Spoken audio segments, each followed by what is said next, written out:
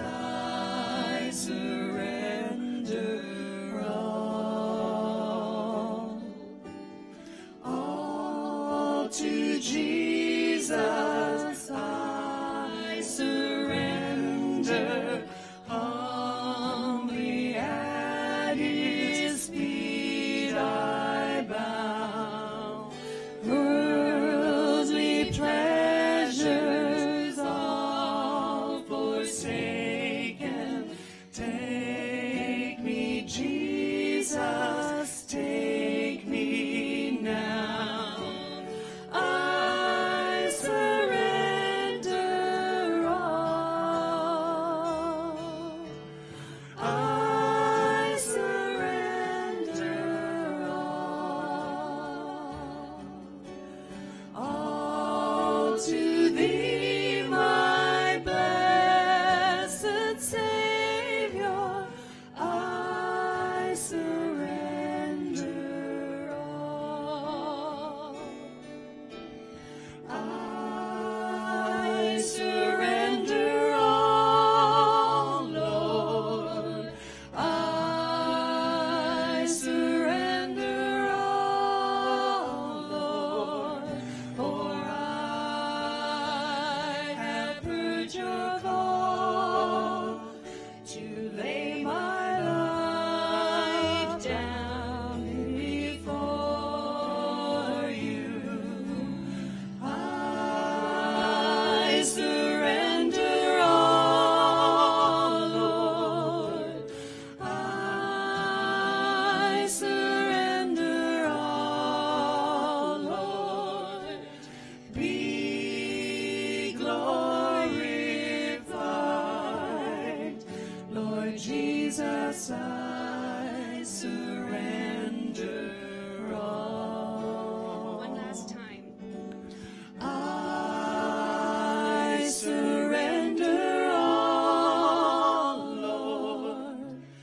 I surrender all, Lord. For I have heard your call to lay my life down before you. I surrender all, Lord. I surrender all, Lord. Be glorified, Lord Jesus. I surrender all. This morning, we're going to go through one of my all-time favorite stories in Scripture.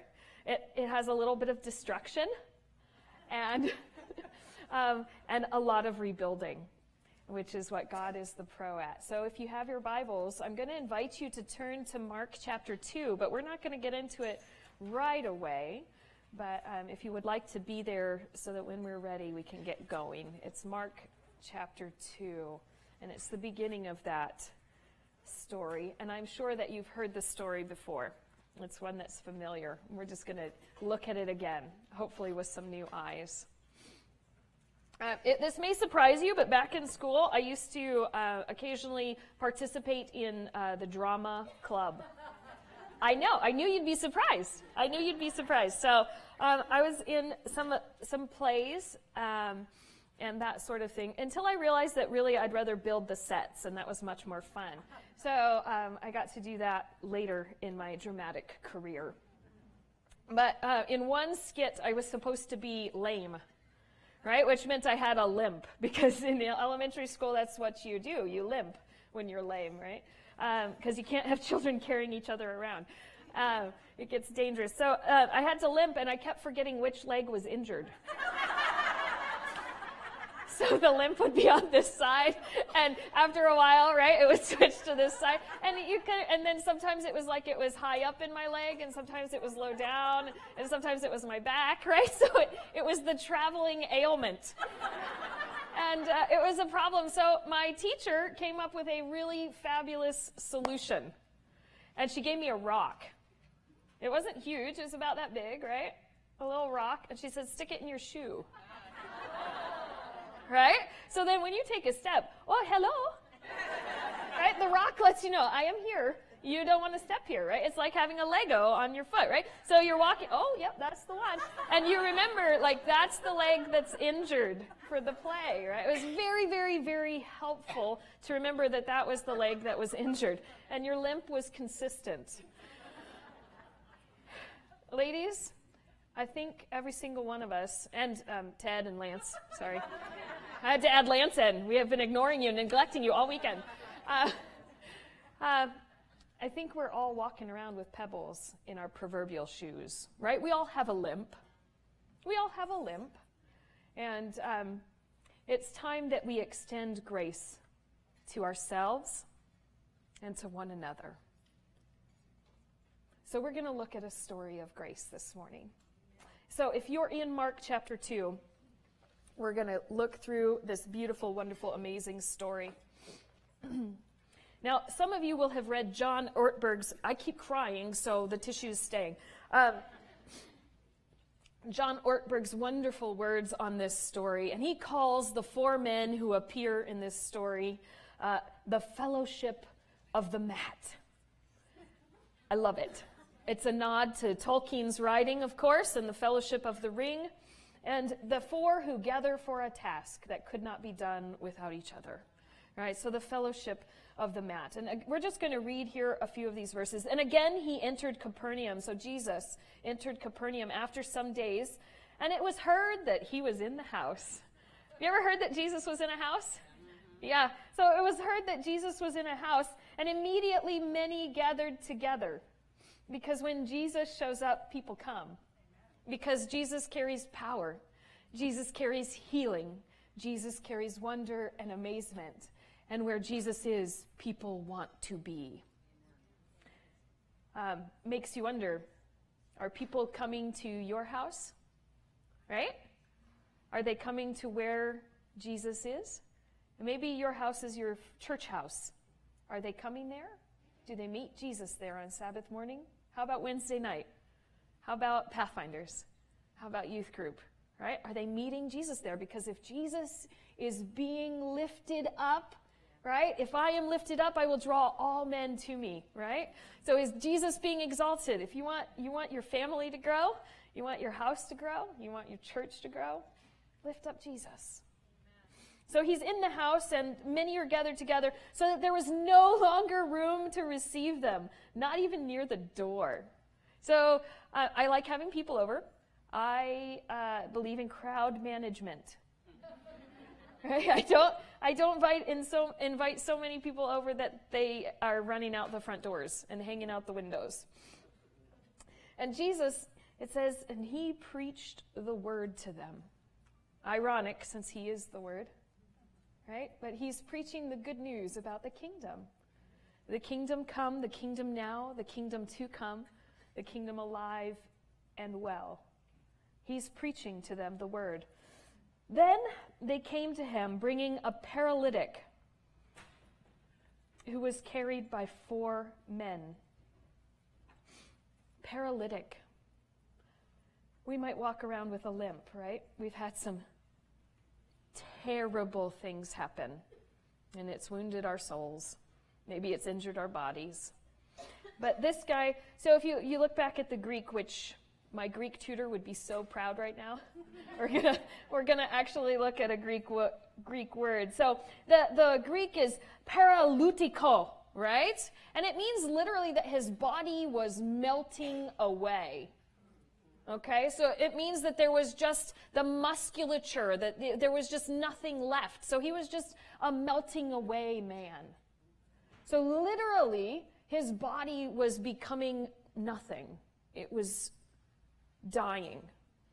So when we say the paralyzed man, sometimes we think, it's like my cousin. When he was 16 years old, he dove into a river, hit a rock, broke his neck, and that was the end of his moving his arms and legs, right? He's paralyzed. So that's sometimes what we think. But this isn't what the word means. It doesn't mean that parts of him were paralyzed, right? It means that he was melting away. The man that had been is no longer. And his body is just becoming misshapen, malformed, and not just parts of it, all of it, right? He is no longer a man. He is melting away. So he is carried by 4 men. And when they could not come near to Jesus because of the crowd, they uncovered the roof where he was. So when they had broken through, they let down the bed on which the paralytic was laying. I have friends who leave dishes in the sink. Napkins I find under couches, right, after a good party. Game night at my house, you find maybe a root beer float cup left behind or some popcorn hidden in places that you're like, how did that get there? Right? I have never once had a friend take the roof off my house. Never had it happen. Now, here's a true story. Hold on. When we were like 14 and 15 years old, my parents used to let us light off fireworks at our friend's house in the driveway. They had a huge yard, right? You're never going to cause any trouble there. We may or may not have set their roof on fire with a Roman candle. So that was fun, right? But I've never had friends who've taken the roof off my house. Never. And yet the roof disappears, and this man comes down to be near Jesus. When Jesus saw their faith, he said to the paralytic, "Son, your sins are forgiven you." When Jesus saw their faith, the only one who's sitting in front of him is the one who was on the mat, right? He's been lowered down through the roof onto the floor in front of him. And so Jesus would have had to look up to see these guys. And it's the evidence of their faith that they have carried someone who cannot carry himself to Jesus. And he says, your faith has done this thing. Look, man, your sins are forgiven you. And some of the scribes who were sitting there and reasoning in their hearts, why does this man speak blasphemies like this? Who can forgive sins but God alone? True story? God forgives sins, right? So they're asking an interesting question here. Who can forgive sin but God? God can forgive sin. They don't get that Jesus is God. Right? The reason he has the ability to heal is not because he's a magician. It's because he is God. It's because he has the power of the Almighty in him. But immediately, when Jesus perceived in his spirit that they reasoned thus within themselves, he said to them, why do you reason about these things in your hearts? Which is easier to say to the paralyzed man, your sins are forgiven you, or to say, arise, take up your bed and walk? But that you may know the Son of Man has power on earth to forgive sins, he said to the paralyzed man, I say to you, arise, take up your bed, and go to your house. Immediately he arose, took up the bed, and went out in the presence of them all, so that all were amazed and glorified God, saying, we never saw anything like this. The fellowship of the mat. The 4 men who knew one who could no longer do anything for himself. The 4 men who heard the stories of the blind seeing, of the starving being fed, of living water and the bread of life. And they said, there is something we can do about our friend. And can you imagine that all of a sudden, you who have been laying on a mat, your friends come bursting into your house and start picking up your bed and carrying you across town? Right? There's not much you can do to stop them. They're determined. They're determined to see you well. So they take you to the one that they have heard of, that they are learning of, and that they are going to make sure you meet. And they pick him up, they carry him across town, and they can't get in the house. But they are not leaving without seeing Jesus. So they take apart a roof, and they lower him through the roof to make sure he has met Jesus. They don't leave, right? They sit there peering through the hole in the roof, looking down to see what is Jesus going to do for our friend. We have brought him this far. Because even touching someone who was so deformed would have been considered a curse, right? To be associated with such a person would have made them unclean. It meant that they were risking not being able to be a part of the community, right? They couldn't go to church. They touched an unclean person. They couldn't be a part of the regular traditions of their own community because the man that they were carrying was foul. So they were willing to do anything to risk their own reputation, to risk their own community connections, to risk their own relationships, to carry this man to Jesus. And they did that through town, carting a melting body through the streets to a house where the one man who could change all of this was. And they arrive there at that house knowing that Jesus has the power to do this, and they will not leave. They will not go away. They do not leave until they make sure their friend has seen Jesus. And Jesus knows that it is the friends of the paralyzed man who have made this encounter possible. And he says it is their faith, their belief that Jesus can make this right that enables them to carry their friend to him. Right? He said it is their faith that says to the man who is melting away, your sins are forgiven. Isn't it interesting that Jesus didn't just give him the instant cure? Right? He could have done that. Get up, go, you're well. Right? But instead, he provokes the crowd around him by saying, your sins have been forgiven. Evidence, absolutely, that Jesus is God and has the ability to do so, right? He claims that right there. Blasphemy if you don't believe Jesus is God. Okay? So he claims that. He angers the crowd right there. But he does the thing that the man needs most. He acknowledges that the situation the man is a result of sin. Right? That what has happened to his body, what has happened to his life, what has happened to his mind, what has happened to his relationships and his community connections, that is a result of sin. That melting away of a life is because of sin, that disconnection with God. He says, your sin, your disconnection is healed. Your sins are forgiven. You are restored. You are at one with God, right? That's what he gives him. And then, because that's not enough for the crowd, isn't it interesting? It's not the man who starts complaining. The man is happy. He's been forgiven. But that's not enough for the crowd. So the crowd starts to think these things in their mind, and Jesus, the mind reader, says to them, what do you want? You want me to forgive him, or you want him to get up and walk? Because oftentimes we want to see the result of the forgiveness, but not watch the process of the forgiveness. Right? We don't want to deal with the messy stuff of sin. We don't want to deal with that. But we want to see the results of God's healing. Right? And that can come by all sorts of magic and mystical ways. Except it can't.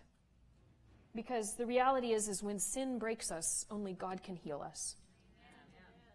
So he says, okay, you've been forgiven, but just to add another log to the fire, get up. Get all the things you came in on and get out. Right? Now, I've never seen anything like that. I have never seen anything like that. I've never had anybody come carried in on a mat to church or to prayer meeting. I've never seen that. And yet Jesus says that we as a community of faith, when we bring people who are broken to Jesus, he heals them. He heals them. Are we limping? Yeah. Some of us are limping and we need some healing, right? All of us are limping in different areas and different arenas. So I want to ask you a couple of questions. Who is it that carries you? Who's your fellowship? The people that surround you, that when you get yourself into a situation that you cannot carry yourself to Jesus, you don't have the emotional stamina, you don't have the spiritual availability, you don't have the physical capacity to carry yourself to Jesus. Who is it that carries you? Who is it that carries you? Who are the friends, the people who surround you? that will carry you to Jesus? Who are the people that you can get on the phone with and say, I can't do this right now, and I need you to surround me. I need you to pray me through this. I need you to carry me. Woo! There's some results. No, it's good. I like it. I like it. It's good. Siri is carrying us, right? It's good. It's very good. I like it. It's good. Right? But who is it?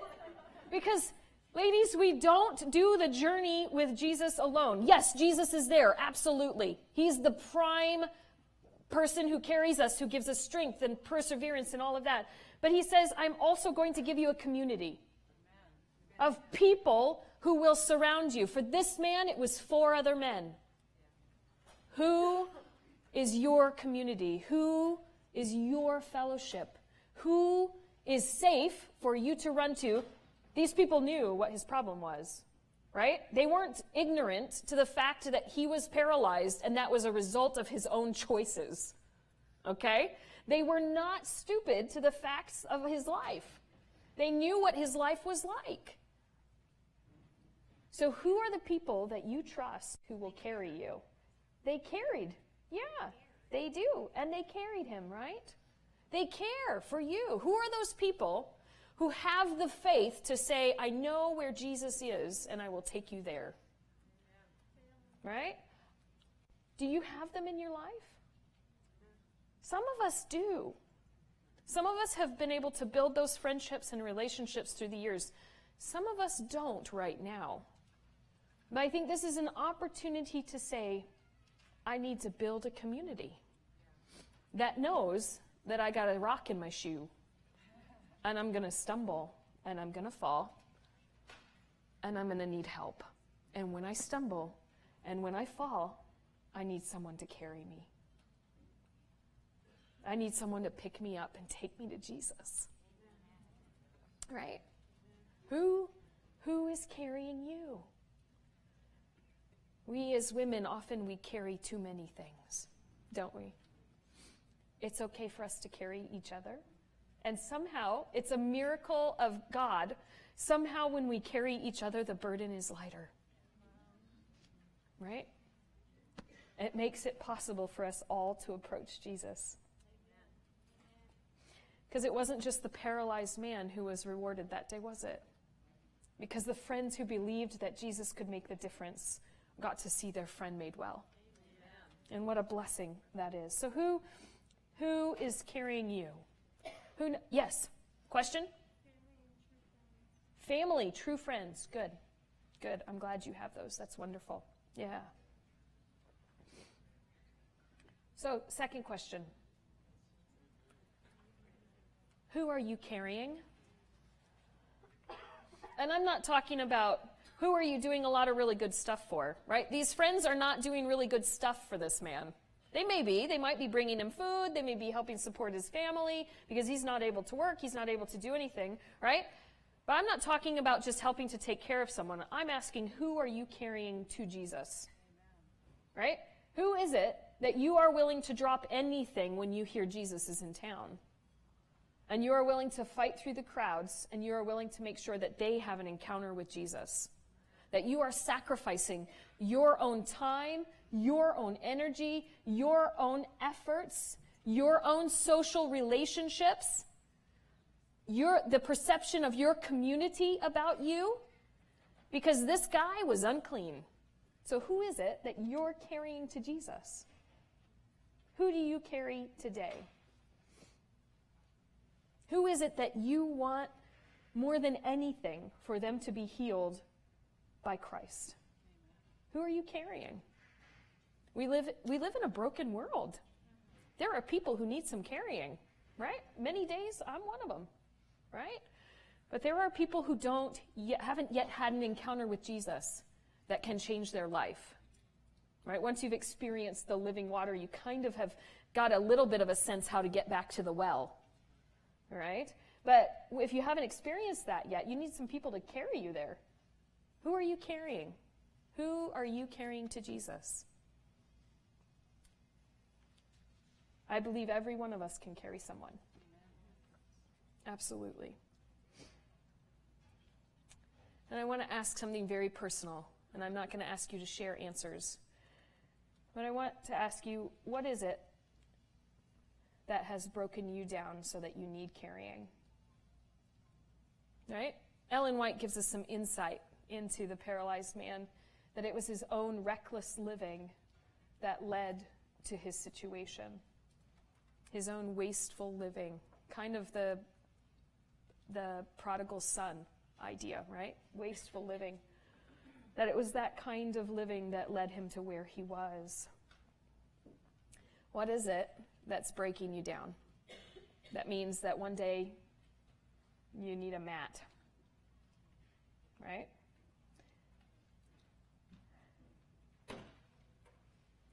What is hiding the beauty of God from your soul? All of us wrestle with something. We have something that prevents us from approaching the throne of grace freely and boldly at times. Maybe it's our own righteousness. Maybe it's our own shame. Maybe it's guilt. What is it that stops you from approaching Jesus? What is paralyzing you? Jesus offers complete healing. Complete healing.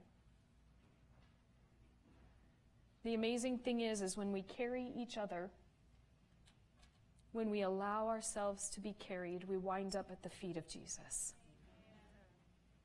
And at the feet of Jesus comes complete healing. Overpowering, amazing grace. And when people see what he does in our lives, they will say, wow, we never saw anything like this. We never saw anything like this. I hope that we as Christian women realize that we can be nice, and nice is important, right? Nice is really important because nice matters. There's this big sign in the town where my parents live at one of the little shops there, and that's all it says, because nice matters. Nice matters, right? But Jesus isn't asking us to just be nice. Nice matters, absolutely. But he's not asking us to be nice. He's asking us to have compassion, which means that we don't leave people in the situations they're in. It means that we carry them to Jesus so he can fix the situation to his glory and to our benefit, right? He does all of those things for us. We never saw anything like this. There's a story from the Olympics. I love the Olympics. Do you guys watch the Olympics? Yeah, right? I turn into a little bit of a nerd. So wherever I am in the world, I find the Olympics if I can. So at 3 o'clock in the morning, I'll be up, right? And it's very strange watching the Olympics in America because we show all of the American athletes. And there's no other countries. It's very strange. Very strange.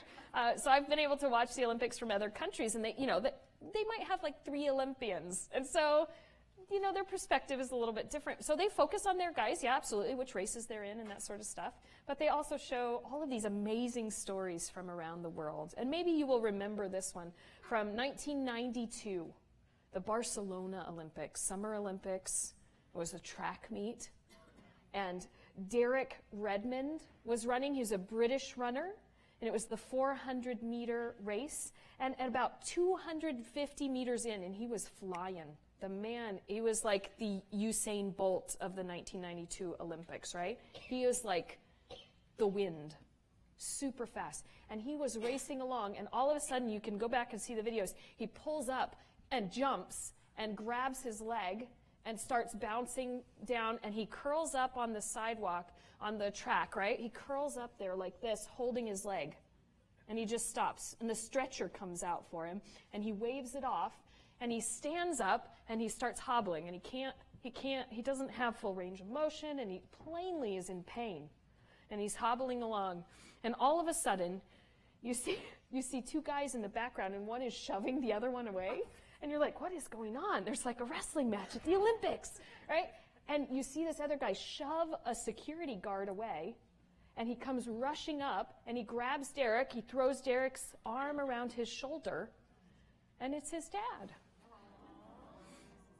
And he's standing right there, and they finish the race together. They hobble the whole way, right? Derek never went back to the Olympics, but he finished his race. And he finished it in the arms of his Father. Ladies, the same is true for us. We might be hobbling, but there's a Father who will carry us to the very end, and he will bring us everything we need.